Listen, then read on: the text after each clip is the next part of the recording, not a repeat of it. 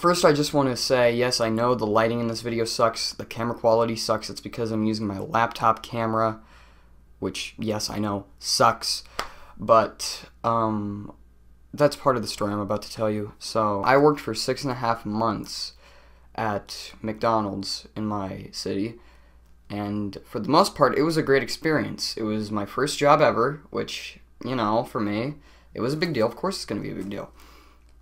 I had good payments, $9 an hour, good for my age at least. I was cashier, couldn't really cook or anything. That's more of like, have to be older to do that, but that's fine, that's completely fine. But in my time working there were a few things that, were red flags to me, and keep in mind this was a corporate McDonald's, not like a locally owned one or whatever, corporate McDonald's. That's also something you need to keep in mind. But there were a lot of secrets that they harbored from their customers, especially stuff that they didn't want them to know. And that's the issue I had, and I called them out several times on it, and today was my last day of work there.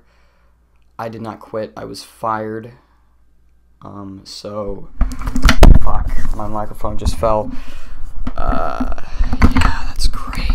So after what happened today, I just want to say that I hate McDonald's. I will never, ever eat their food ever again. Fuck McDonald's. Anyway, back to the stuff that was actually happening with me at the McDonald's. So they told me, I'm sure you all know the Filet-O-Fish, popular food item at McDonald's, you know. Everyone knows the Filet-O-Fish. I'm sure you've heard about some of the stuff, some of the altercations that McDonald's has had with it. Altercations, that's probably not the right word. Genius right here.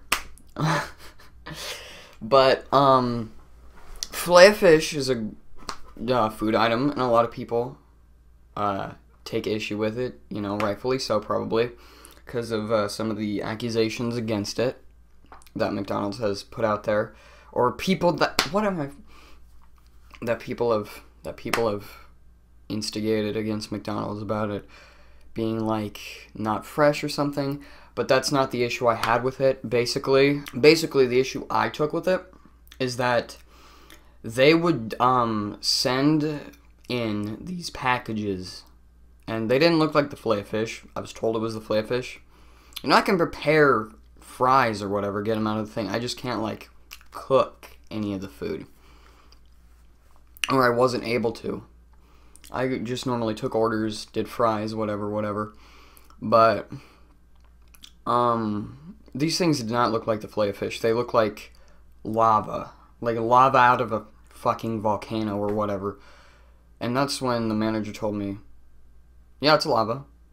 And I was like, so there's lava in the Filet-O-Fish? And he was like, yeah, we feed our customers lava. And I was like, why?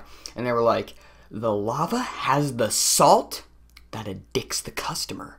It makes them come back again and again and again. That's not what I took issue with. Why would you feed your customers lava? And I couldn't get a straight answer.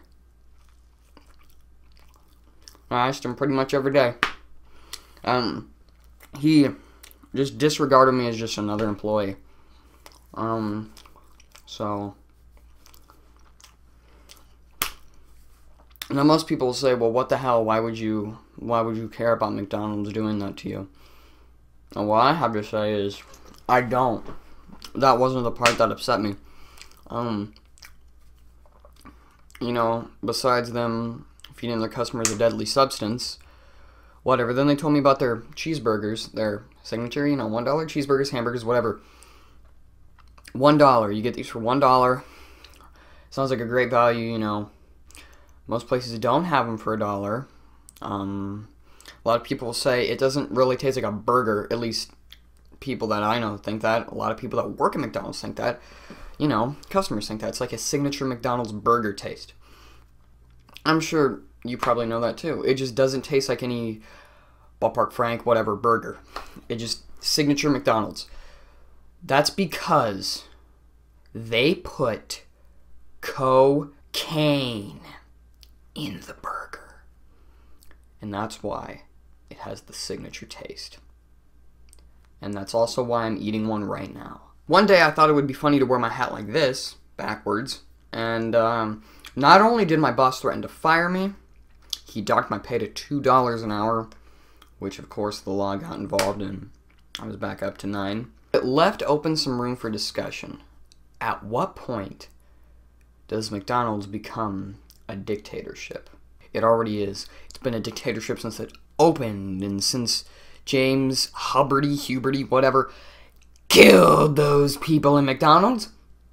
It went from a capitalist society to a communist society, and then finally to a dictatorship. What the fuck? I'm just spewing random bullshit at this point. See you at Burger King.